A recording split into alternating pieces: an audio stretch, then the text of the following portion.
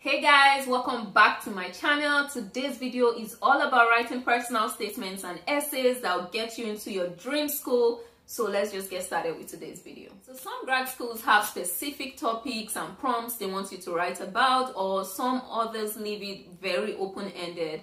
But whichever one it is, these tips will help you step up your essay game and make sure you get into that school. So tip number one is stick to the instructions. Whether that is word count or topic, make sure you stick to whatever instructions they gave you. There are specific things or specific ways they want you to write, and they've said those things in the prompt. Stick to it. Don't write so many words above the word counts that they want. In fact, if you could write less, the better. So make sure you stick to whatever instruction you've been given by the school. Tip number two, make sure you tell a story. It's a lot easier to communicate your motivation when you tell a story about your experience or something that happened that made you so interested in this, or how you got to this point where you're so interested in this program. Tell a story, and this doesn't have to be deeply personal or something so private, but stories are just easier for people to follow. You're taking them on a journey, and this will really step up your essay game. Tip number three is stay relevant. No matter how much the kind of story you want to tell, you need to make sure it's still relevant. You are able to tie that story to your why. You're able to use that story to connect with the admissions committee and also to communicate your why to them. So you want to tell a story that is relevant to the topic. You want to tell a story with which you can say, this is my story and this is why, this is how this story has shaped me to, or has influenced my decision to pursue this program. So tell a story. That is tip number two. Tip number three is stay relevant. Make sure whatever you're writing is still connected to the topic or the theme you're trying to get across to the admissions committee. Tip number four is make sure you provide context, and this is so important for international students when you're applying to a country where you have, you've never lived, that's not where you grew up, that you don't understand the system. Provide context, because some people write absolute numbers. Meanwhile, this doesn't really make sense. Like you say, oh, I managed 4 employees out of 5.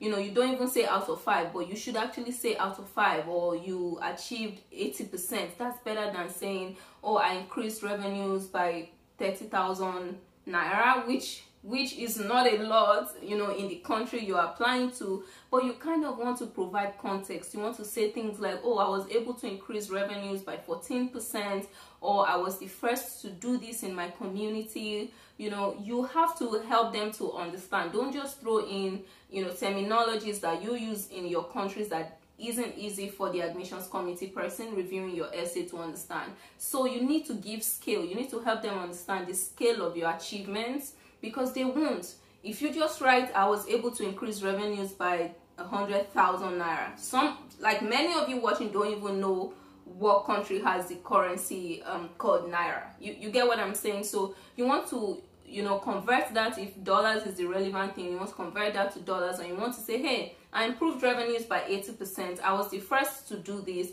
That is so important. Context help them understand the scale of what you've achieved, or how important that achievement is for you, and why you're really talking about it in the essay. Tip number 5 is your first paragraph is very important. Think about that person just having 5 seconds, although they should review your essay for longer than 5 seconds. But hey, think about that person just having this concentration span of only 10 seconds. And they are only able to fully read your first paragraph. What do they say after reading your first paragraph? Do they want to read more, or they're just like, nah, she's not great?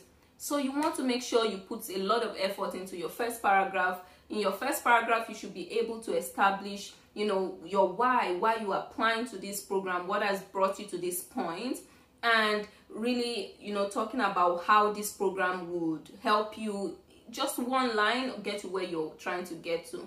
So your first paragraph is so important. You want to make sure the committee person reviewing your essay wants to know more about you, already thinks after reading your first paragraph that you will be a great addition to the class. So you want to make sure your first paragraph answers key questions like your why. Why are you applying to this program? What has led you here?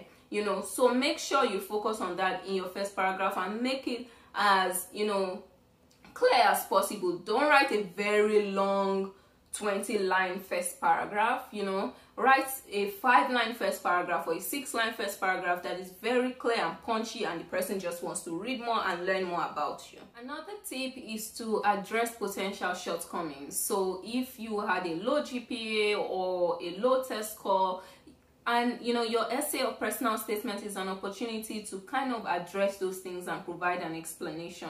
And you don't have to say, oh, my GPA is low because, or you know, when this is why my GPA is low, or this is why my test score is low. That's not what I'm talking about. But you need to indirectly provide an explanation, like, oh, maybe one of the stories you share was some experiences that happened when you were in college or you were in university or undergrad that may have led to your GPA being low. So you don't have to say, oh, this happened to me, this was happening in my family, and as a result my GPA is low. But you can actually tell a story around, oh, maybe you lost a major family member, maybe you had to move to another city, maybe you know, there was something happening in your program at the time, and you know, just describe those experiences, and the person can connect. You know, when the admissions committee is deliberating over candidates, this person can say, oh, this person had a low GPA, but I read that, you know, in her essay that she had a major loss when she was in college, or she was suffering some kind of illnesses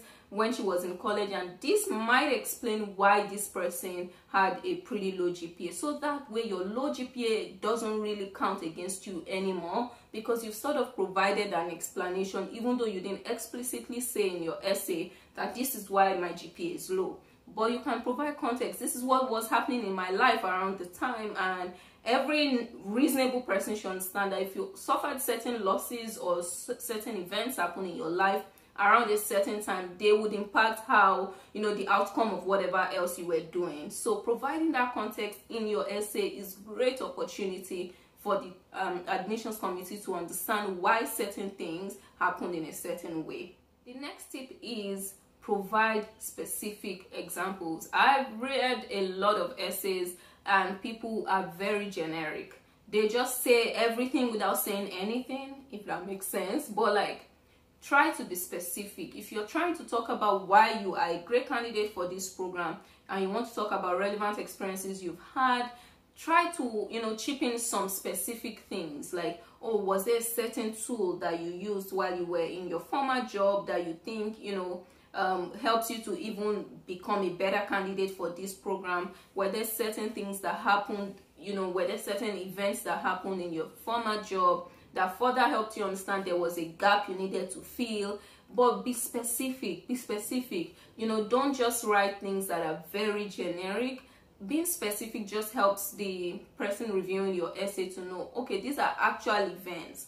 These are real things that have shaped this person to this point, and that would make this person a really great candidate for this program. So if you're wondering, how do I implement some of these strategies you've mentioned? How do I put all these things to use in my personal statement? Well, I did a mini demo of an actual great personal statement on my channel. I did a video. I'll link that video up here so you can check out that video and see what it looks like implementing these strategies that I've talked about, and how a student, you know, implemented those strategies, and how, you know, she ended up with a really great essay.